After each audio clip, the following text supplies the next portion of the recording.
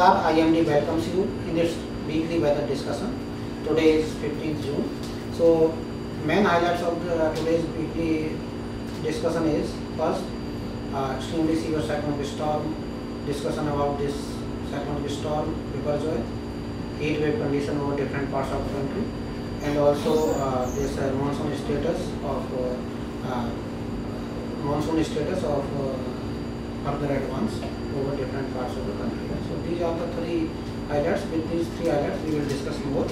So let us look at yesterday's synoptic system, including all the weekly systems. So you can see that we were having one western disturbance during the period of 9 to 14 June, two north-south troughs, one over South Central India and another over eastern parts of the country.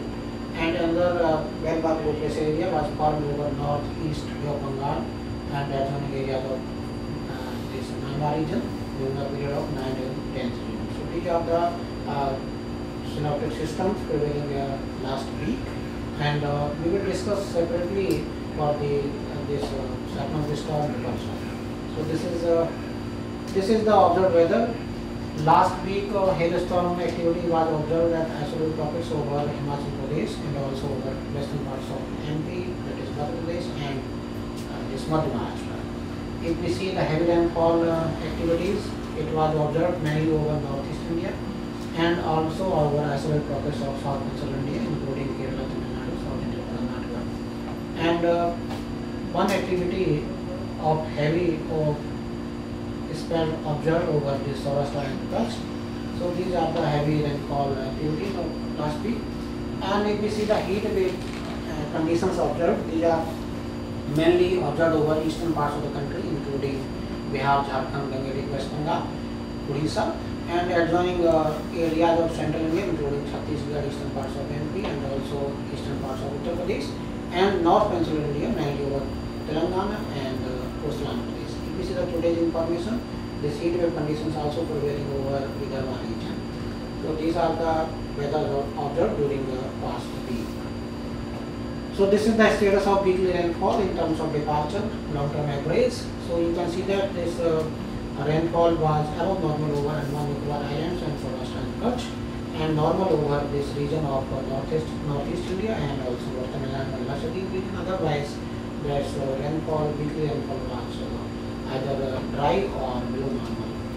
And if you see the seasonal rainfall, more or less same picture is there, except this western parts of Rajasthan and Punjab reported normal to abnormal rainfall, and also Saurashtra, Kutch and Andaman Islands. Otherwise, most parts of the country reported either below normal or dry conditions. If we see the advance of southwest monsoon 2023, you see that this southwest monsoon was onset over Kerala on 8th of June against the normal date of 1st June.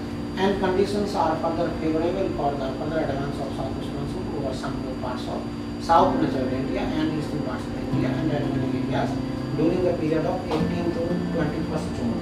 So this blue color shows where monsoon has already advanced. So it includes parts of south central India, including these parts of Karnataka, Tamil Nadu, Kerala, and also whole parts of northeast India. Otherwise, conditions are further favorable for further areas of south central India and also the eastern parts of the country during the period of 18th to 21st of June. So this is the forecast for advance of southwest monsoon 2023. If we see the detail of this very severe cyclonic storm Biparjoy, you can see that this is an formation based on 1730 hours IST of today. You can see that today in the evening 1730 it was over this area over northeast Arabian Sea and adjoining coastal areas of Saurashtra and Kutch, exactly over 22.9 and 68.0. You can see that it was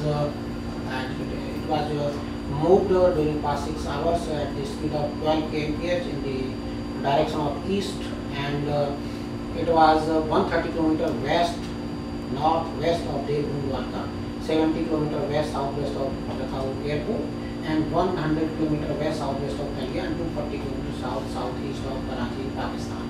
And it is very likely to move northeastwards and cross Saurashtra and Kutch adjoining Pakistan coast between Mandvi, Gujarat and Karachi, Pakistan near Johau port in Gujarat during next couple of hours, that is in the next few hours. A very severe cyclonic storm with a maximum sustained wind speed of 115 to 125 kmph gusting to 140 kmph, and the landfall process has already been commenced around 18:30 hours AST of today, that is 15th June, and would continue till midnight of today, that is 15th June. So this is the observed and forecast track of the cyclone. You can see that black point shows the observed track and red point shows the possible forecast track.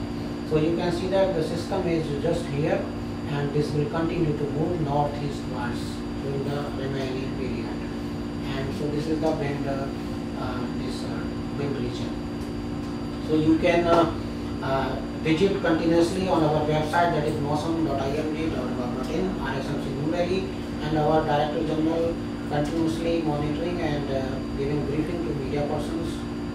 And also this updated information is regularly going on our official Facebook of IMD and Twitter pages. So you can follow our different modes of communication, and you can refer our detailed bulletin available on these platforms. So it is my humble request to kindly visit our website and also our Facebook and Twitter page for the detailed information about this cyclone storm Biparjoy.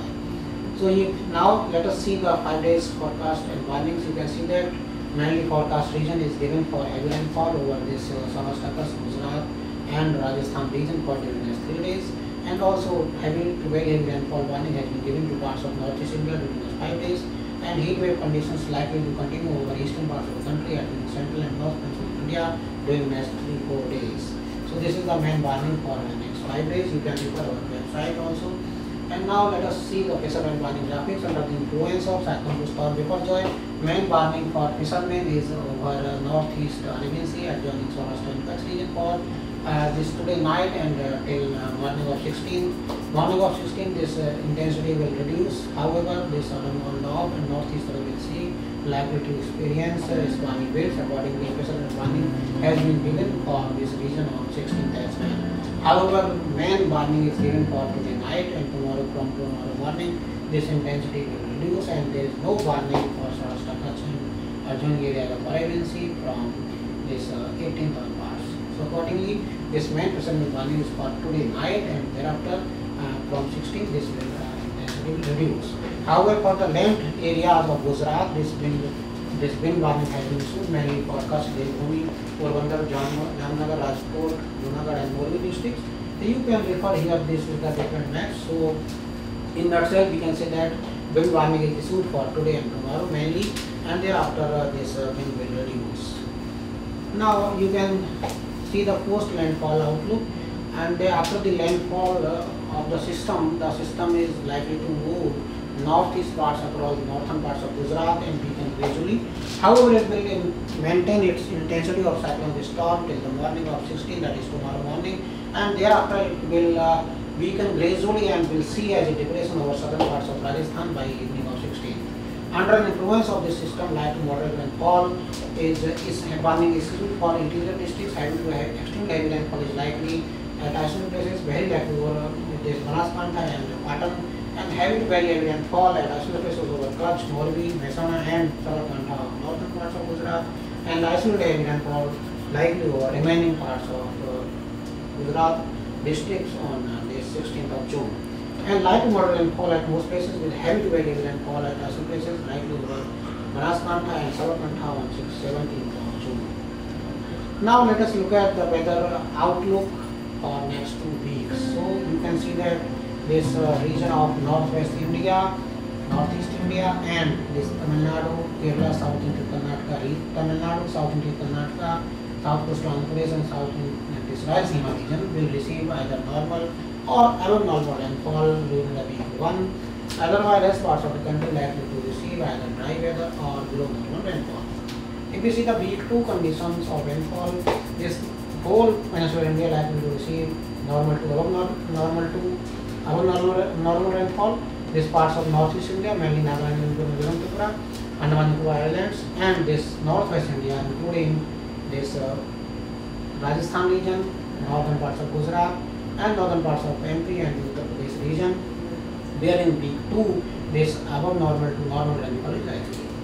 If we see the maximum temperature scenario during week 1 for the period of 16 to 22nd June, we will see that this northwest India whole region of northwest India likely to experience below normal maximum temperature, and northeast India also likely to experience below normal maximum temperatures. However, eastern parts of the country, adjoining central India and north peninsular India, mainly this region of this Telangana, Maharashtra region, and also Karnataka region, likely to experience this above normal maximum temperatures. In week 2, you see that this below normal temperatures, likely to experience northwest, south peninsular India, and also parts of northeast India. However, this eastern parts of the country and adjoining north peninsular India and Maharashtra likely to experience above normal temperature, above normal maximum temperature. Therefore, during week 1, this heat wave to severe heat wave conditions likely to continue over this region, eastern parts of the country, adjoining central and north peninsular India, and heat wave condition at isolated pockets likely to continue over eastern parts of the country, north peninsular India and Maharashtra, adjoining Maharashtra region during week 2. So these are the maximum temperature forecast, and this is all about today's weekly discussion. You can stay connected with us through our different modes of communication like Facebook, Twitter, and our website mosam.ind.gov.in. You can also visit our RSM New Delhi website also for the cyclone storm Biparjoy and the fisherman warning graphics. So this is a total discussion, and we will discuss again tomorrow with daily this discussion as well as weekly discussion on next week. Namaskar, Jai.